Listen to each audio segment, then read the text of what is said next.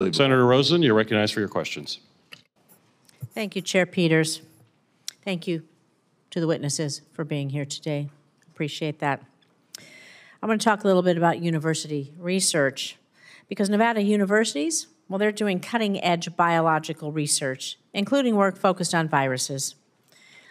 Our university scientists are leading the way on everything from studying how monoclonal antibodies could be used to detect and treat Ebola, or how to boost the body's own immune system to kill virally infected cells, and many other areas of critical medical research.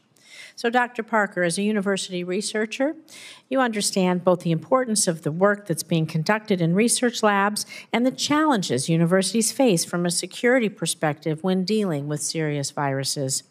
So what recommendations do you have for us here in Congress on additional technical assistance or grant funding that might be used for university labs to do this life-saving work on breakthrough research and making sure we're doing it in the safest way possible?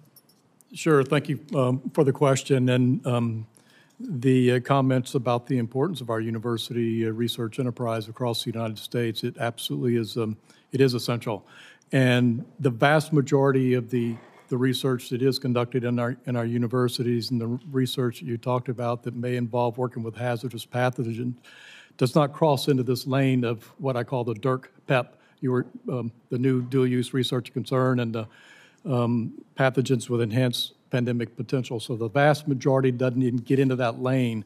But nonetheless, the new policy, though, it gives a lot of responsibility to our principal investigators and research institutions, and they have the primary responsibility now to flag, identify whether their research may cross into that lane. And so I'm going to go now to implementation of this new DIRC PEP policy.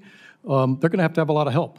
This does actually put a lot of additional responsibilities, and those responsibilities will come with accountability, and they will need to have a lot of help from the federal funding agencies and departments, and they're going to have resources.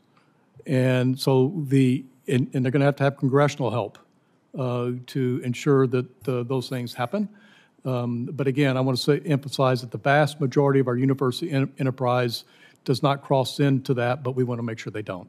Well, I want to build on that a little bit because, of course, with the advent of artificial intelligence and virtual modeling, we're maybe able to avoid some of these safety issues or get around them or make things safer because we use the artificial intelligence. We're able to use the virtual modeling. We're able to do multiple iterations and generations of research just by computing power. And so predictive analytics are going to continue to advance. Technology is going to play a larger role in this research.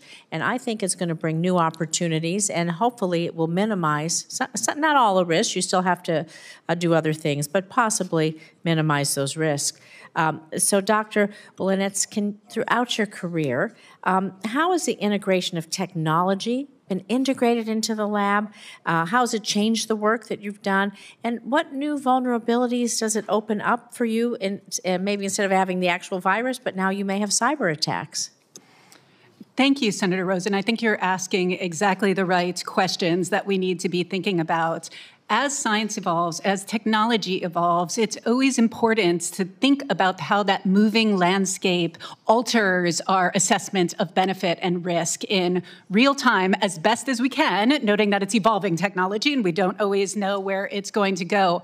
So that, I think, speaks as to the need for both flexible policy frameworks to be able to make those risk and benefit assessments among that moving landscape, but also the importance of the fundamental knowledge about viruses that allow us to move into this space of using maybe alternative methods like computation in a way that might be safer than handling actual viruses. Right now, our computational tools, they're getting better, but they're not great at predicting phenotype of the virus from genotype.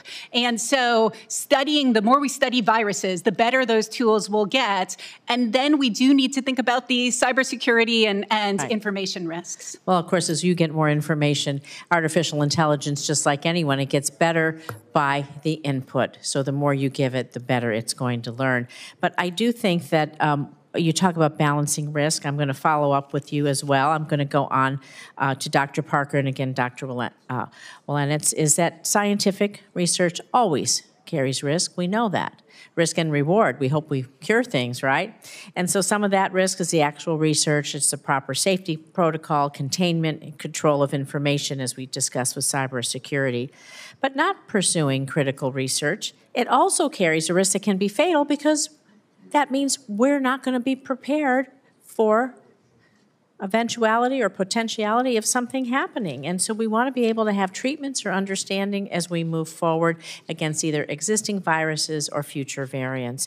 So what do you see the best way? I'll start with Dr. Parker, and then we'll go to Dr. Willenitz. The best way to balance being prepared for the next serious viral outbreak, such as a drug-resistant strain of tuberculosis maybe becoming airborne, or just whatever those needs are to prevent any risk from happening?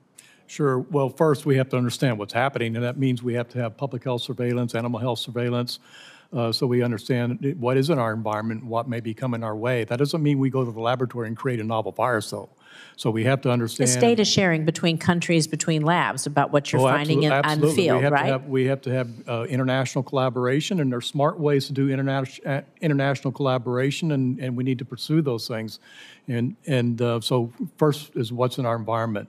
And then second, we also have to have the strong research and development platform, thinking about the vaccine candidates that we need to be preparing for and how those would move into advanced development and manufacturing. And we don't have the capability to do that strong advanced development and manufacturing if bird flu, in fact, were to start infecting humans tomorrow. Think about the supply chain. And all the supply chains, everything is associated with that.